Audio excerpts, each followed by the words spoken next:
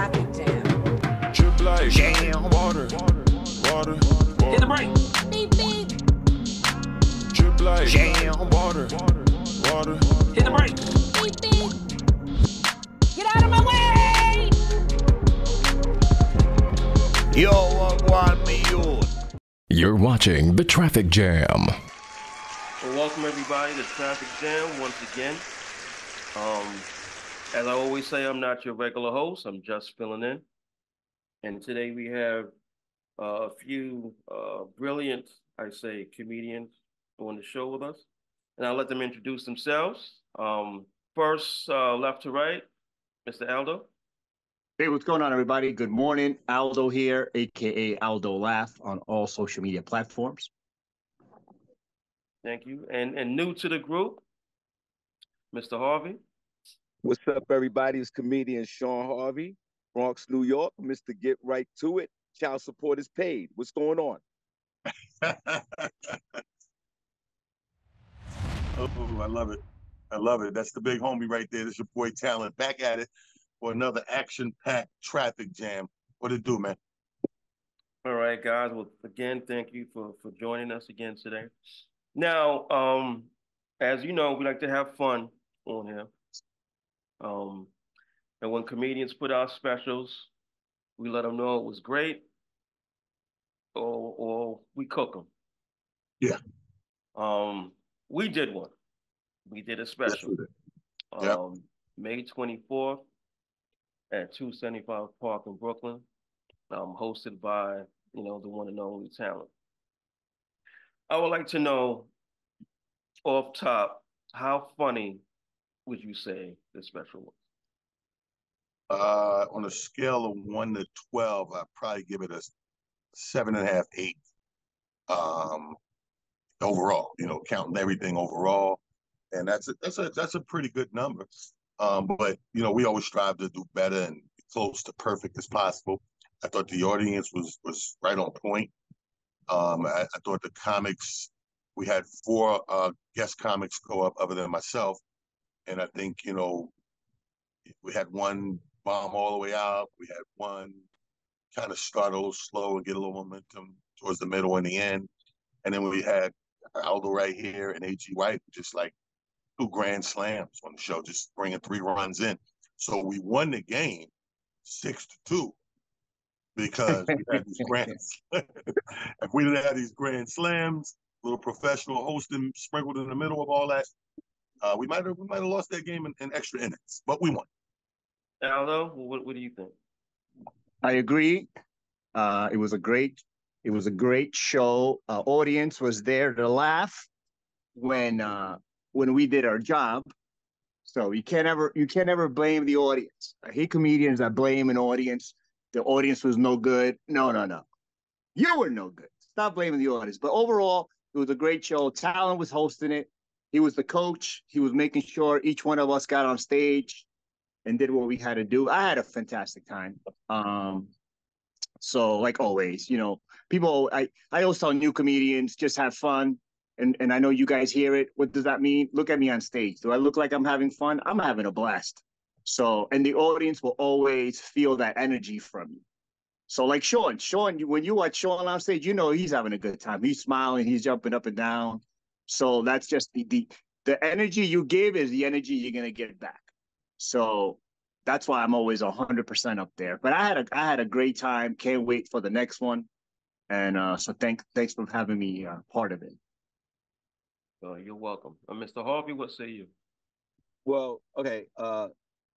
See, first of all, to my 2 brothers in comedy, they're definitely on point with their assessment of the show. See, sometimes with the comedians, especially new comedians, the stage sometimes is it's too big for them, meaning that maybe they're not ready for it, especially when comedians, bomb out or don't do well. And I just think it's just a natural progression of comedy with some comedians.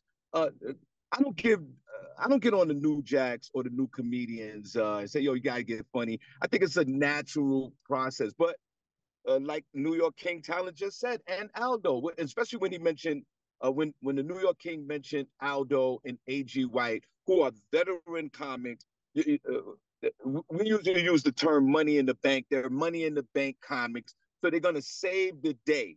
So for the newer comedians, I think it's like a lesson just to watch veteran comedians go on stage and perform and tell their jokes with the punchlines and setups. But that takes time. So for the newer comedian, especially the first guy, yeah, he was a little lost. There was a lack of confidence. The jokes weren't hitting, but that's the beauty of stand-up comedy. Like, if you stay on stage and you fall in love with it, you'll get to the point where you need to be with the funny. So New Jacks, and especially newer comedians, especially that was on your show, it was just a natural progression. That's where they're at in the game. And A.G. White and New York King Talent and my good friend Aldo saved the day. Extra innings? Yeah. Uh, how many innings were extra innings? If it was 11 innings, I think you guys won. If it was 15, then you lost. Good point. All right, now, when I was getting the comics together for the special, I didn't have this in mind when I'm about to ask you. When I look back at who was on the show, I see that we had a variety. We had diversity. We have the Indian guy, he's from India. We had a woman. We had a white comic. We have Aldo. Aldo, I don't know if you're Hispanic. Are you Hispanic? I'm whatever you want me to be. So I think we had a diverse. I set the card. When people go, "What are you?" I go, "I'm Aldo." So my That's what I am. question. So my question is, do you think the diversity was a plus or a minus for the show, Aldo? Well, I always, any show that I ever produce, my shows are always very diverse. I always have a little bit of everything because I don't want you to come to my show and be like, it was this type of show. Yeah, funny is funny. I don't care if you're white, green, paraplegic, whatever you are. If you're funny, I'm putting you on stage. We had a nice diversity. You mentioned the first comedian. He's not as seasoned as we are. But going forward, now you know what you got to do. But I always say, I always like having a diverse comedy show. I always like having a female on stage because let's face it, when we go to comedy shows, there's always more women than men. So it's always good to have a female on the show to bring that estrogen on stage. But I always say 100% diversity is a plus for me. And one thing, another one of our comedy comrades, Kenny Williams, he always told me, one thing I love about doing your shows is that I always get to work with comedians I never worked with before, which is what I do. I always like putting everyone together because at the end of the day, comedy is a family. So that's the way I look at it. But I think it was a great show, But I always keep it diverse, But it's your call. But that's what I do. But I think overall it was a great experience. Now me, I don't give a fuck about none of that shit. Right. That's true. I told Mark not to do this. Right. Let's go on record. You know me. You guys know I don't hold my tongue. I consider myself a son of this game, constant student. But from my experience, we mess up sometimes when we worry about aesthetics and optics. To me, when we do optics like this, we're worried about the projection of somebody else's view. I'm hired to bring the funny and put together the funny. I'm going to always do that. I'm always going to digress into a funny show. I don't care if it's a woman. I don't care if it's a midget, a grown man, a white man, a black man, a Spanish man. I just know funny, and I'm always going to put together funny. So when Mark came to me with this idea, I said, Mark, you're out of your rabbit-ass mind. Mark said, because Mark tell you who on the show, and then politely tell you, yeah, I think he's going to bomb. Then why do we have him? Yes. Now, I have to. Yes. I said the same thing. Yeah, you don't book a guy you know is going to bomb. You got lucky because you hired me to be the glue and the host. So guys like me, us three right here on camera, I'll honestly say this. us three are great hosts, all of us, each individual. I can set my watch these other two guys as well. And we know how to band-aid situations and pick, but you're gonna get shows, bro, where you're gonna hire people to host and they're gonna take the position of host and they're not gonna be good at that. And because you had that guy or girl that bombs out like that, it's gonna become what that can easily be is contagious and a chain reaction. I've seen shows. The reason I do what I do, you'll see, no disrespect to the little homie, but you'll see what I had to do with him is walk that line of, okay, let's address the elephant in the room, let's make it funny, whatever the case may be, but let's not make him slit his wrist either, right? Yeah. So, but it catches up because if I don't do that, or if I'm not capable of doing that, I leave a pit for the next comedian, and the next comedian is definitely gonna come out and struggle more than they need to because of that pit that we left. We didn't fill it in with the gravel or the soil or the dirt or whatever. So that on my part has to be done in that situation.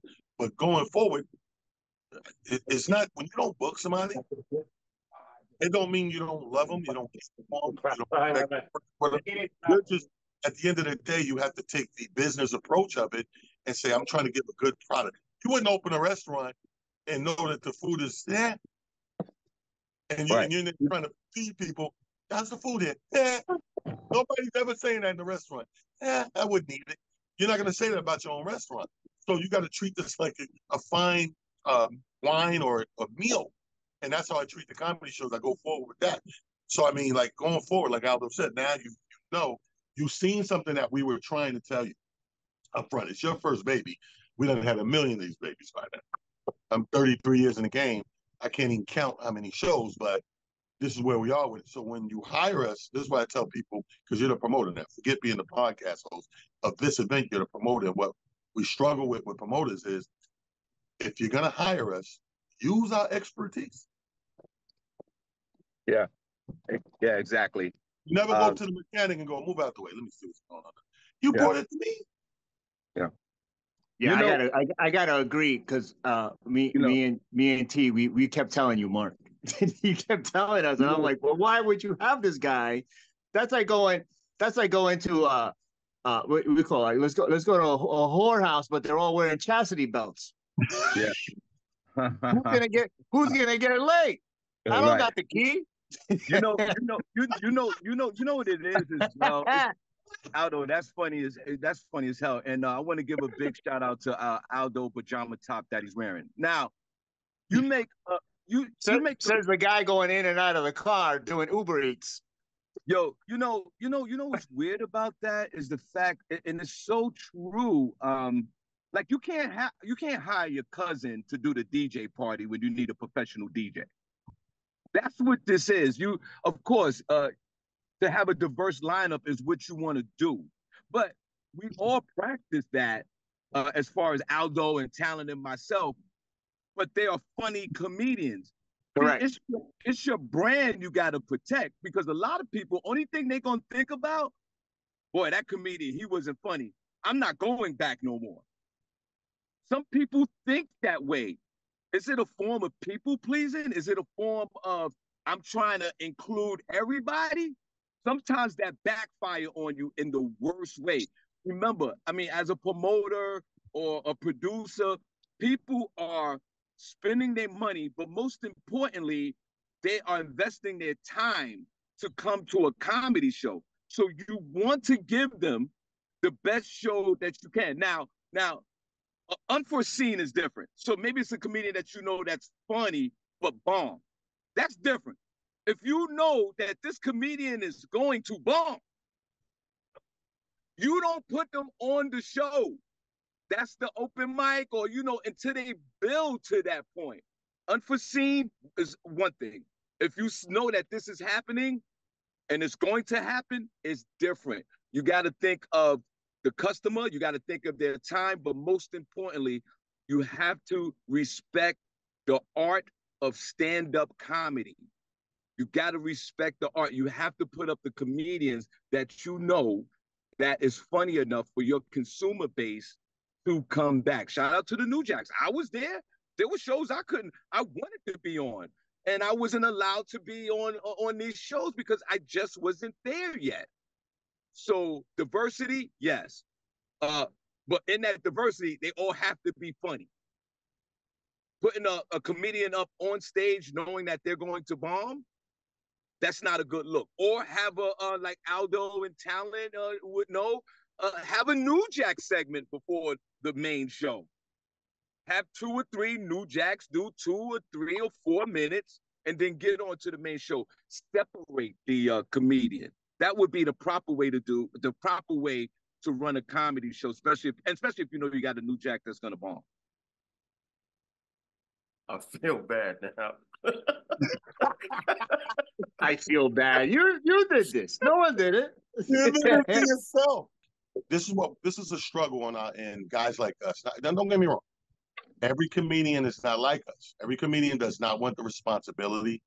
They don't want to call people. They don't want to be responsible for booking in and them arriving and all that. But then you got guys like us who play both sides of the field. So we play the sides where we're hired guns sometimes, and then we're people who coordinate, produce these shows, and direct them. So when you hire a guy like that, it's up to me because I'm not stingy with. I feel like anything you hire me for, I need to give you my wisdom, give you my help. Because if I come in and don't even offer it, it's a great disservice. First of all, Yeah. and how much do I care about the show? Then it's just a hustle and a money grab. If I don't care nothing about this show, I'm just gonna come in and do talent and leave. I don't think that's right. I think once you hire me, you give everything I can give you. Hey, like Sean said, hey man, you need to cut these lights up. Tell it to bring the mic down a little bit. Bring the chairs up because we know the ambiance that puts us in the best position to win. It's like anything else. Like Sean said, yeah, random things can happen and go wrong, but don't you want to play the odds? Yeah. Right. Even sometimes when me and Talon, we're always on the road together. Sometimes we'll go check out a show, and I'm always like, "Why is this on? What's up with this?" And he's always like, "It's not your show, bro. Just sit there, watch the show." But I'm always working. My mind is always like, "This has to be fixed. This has to." I did a show the other day in New Rochelle, I think it was. The microphone. I'm closing out the show. I'm in the DJ booth helping out the sound because that shouldn't be my job. This is something that should be done before the show. But it's just like we're in working mode. I want it, even though it's not my show, I want it to be 100%. I want the crowd to enjoy themselves because by the time I get on stage, I want it to be perfect. But Kyle always makes fun of me. He's like, "You're not working. Just sit down and relax." Because I'm always like, "Why is this here? Why is that then?" All right, let me ask you guys this. I forget which one of you mentioned it, but one of you guys mentioned something about someone having an off night or you've seen them before and they killed, but tonight they didn't do so good. This night that we had May 24th for the Traffic Jam Comedy Jam, who do you think killed it, if anybody? Like who was really on that night? Well, I'm gonna tell you right now, like I said, Aldo and AG killed it. I mean, like knocked the ball out the park. Like I like to use a phrase like basketball, put the ball where they can't play with it almost. Sometimes the ball go bounce up on the roof, man, the game's over. So these two guys had those kind of sets. So I would put them as equally destroying the role. I probably would give Aldo a little edge because slightly at the end, I would say, AG thing kind of, fizzled, but he was already at the end, but it was fizzling, like say the last show.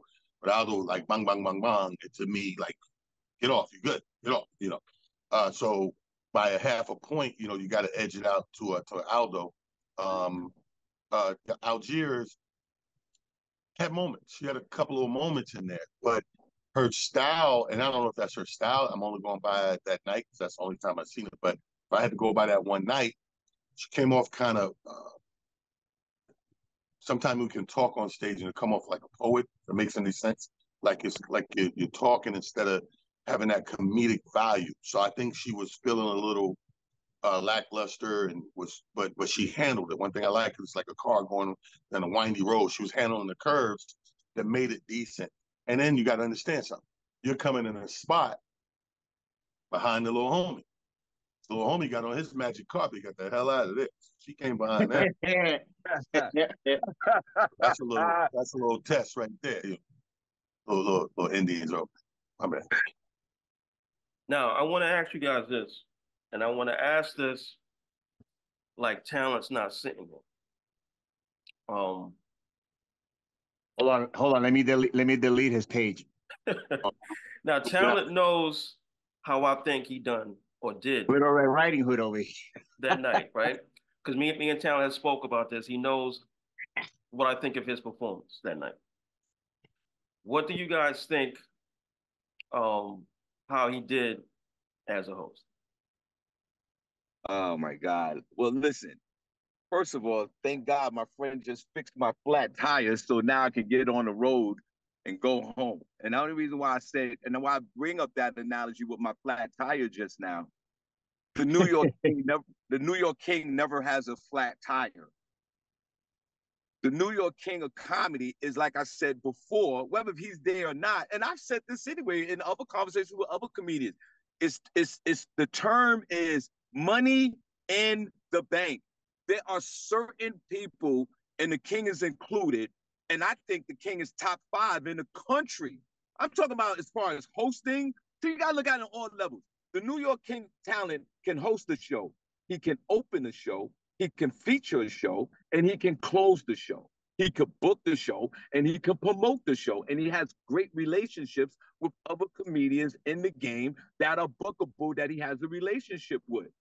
So if he's top 5 top 5 with everybody, I'm talking about all the A-listers that everybody knows, all these people. This is a comedian, just like I said before, and I'll yield to Aldo. This is a comedian that when you book him or have him produce a show, you walk away. You walk away and just allow this man to do his thing. Top 5 in the whole urban circuit, mainstream circuit, everything, New York King. That's my opinion. Aldo, what say you? He did all right.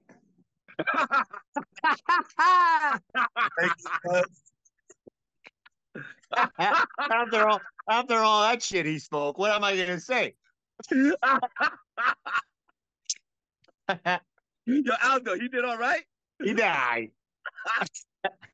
He did what he has to do. That's what we do. We're the coach. We're up there. We make, we if this guy doesn't do good, our job is to bring the crowd back up, get it ready for the next comedian. That's what we do. All 3 of us on right here on this panel, I have to agree. We are great hosts. We do everything that we have to do. We know how to host a show. We know how to produce a show. Talent always says that one thing he loves about me, he could put me in any position, meaning I could open, I could close, I could feature. I'm just up there doing my job. And that's what we do. All 3, I say all 3 of us on this can do our job. We're up there. We're a powerful team right here. Well, guys, that's about all the time we have for today. Happy that you guys are able to join me. Can't wait for the next one. Mark, thank you for having us, man. I hope we handle business. No, it's my pleasure. You guys were great. Thank you. Traffic jam. Drip like Jam. water. Hit the brake. Beep, beep. Drip like Jam. water. Hit the brake. Beep, beep. Get out of my way. Yo, what